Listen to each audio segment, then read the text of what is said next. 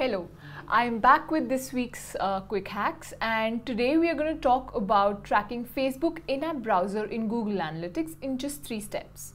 It is very important from a user behavior point of view to know the correct browser type that our user is currently browsing through. And the problem statement that we are going to tackle today is the fact that it is a challenge to track a web page in Google Analytics that is rendered in the Facebook in-app browser.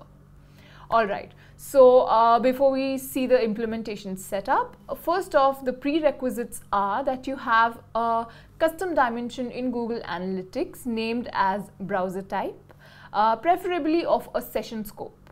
The second prerequisite is that you have Google Tag Manager implemented on your website.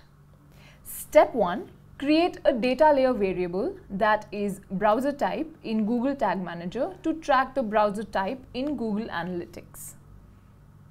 Step 2. Create a custom HTML tag in GTM and add a code to identify the in-app browser. The code fetches the user agent of the current browser. It is a known fact that Facebook in-app browser has a unique keyword for its identification that is flashing on the screen right now. If any of these keywords is present in the user agent, we set the browser type as Facebook, or else we set it to regular and pass it in data layer. The third and the final step is to pass the value of browser type with a page view or an event in Google Analytics. This is all. We are now set to track the Facebook in-app browser in Google Analytics. Although there are 2 things that you need to ensure. The first one being the custom HTML tag set to identify the in-app browser is triggered before the page view tag. You can use the tag sequencing feature in Google Tag Manager for the same. The second thing that you need to ensure is that the value of browser type is passed in custom dimensions set in Google Analytics admin panel.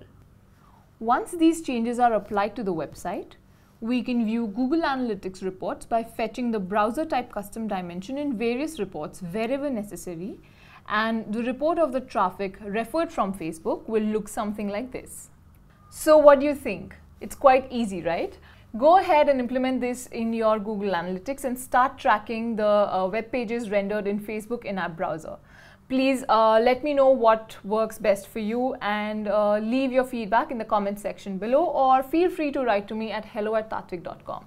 Thank you so much for watching. I will be back with more hacks next week. See you then.